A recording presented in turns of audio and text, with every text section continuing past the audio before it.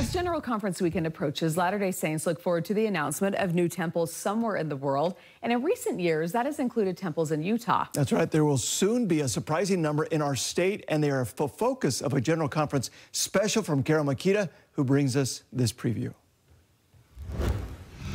This is an historic moment for temple building and renovation in our state. In just a few years, there will be 28 operating temples in Utah. Yes, 28 temples from north to south, east to west, and through the middle of the state. These temples of the Church of Jesus Christ of Latter-day Saints represent a visual statement of faith and commitment of church members. Some of them are still under construction. The Polsons can watch progress of the Smithfield, Utah temple from their front porch. The newly named Provo, Utah Rock Canyon Temple has closed for reconstruction. Across from the MTC, this temple has been so important to missionaries preparing to serve.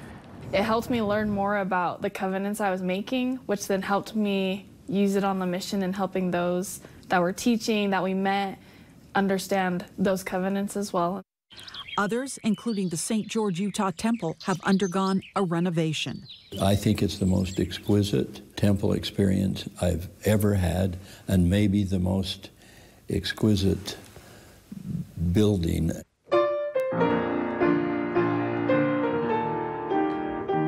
At nearly 94, Jane Braithwaite is thrilled about her beloved Manti Temple. There is a spirit and a warmth and a power that emanates from that temple, and we feel it. And the Briggs family is overjoyed about the Syracuse Temple. This one and others in the future will have 2 baptistries. When like a high schooler wants to get a group of people together to go to the temple, they get like a huge group of people, and they just go with all their friends. It's just a thing that people do. It's trending, I guess.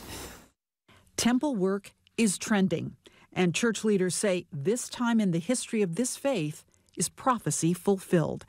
Join us for Temples Now Dot the Land, Sunday, April 7th at 1 p.m. on KSL TV, KSLTV.com, and on our KSL Plus app. Carole Mikita, KSL 5 News. You can watch Carole's piece along with many other specials next weekend in between conference sessions.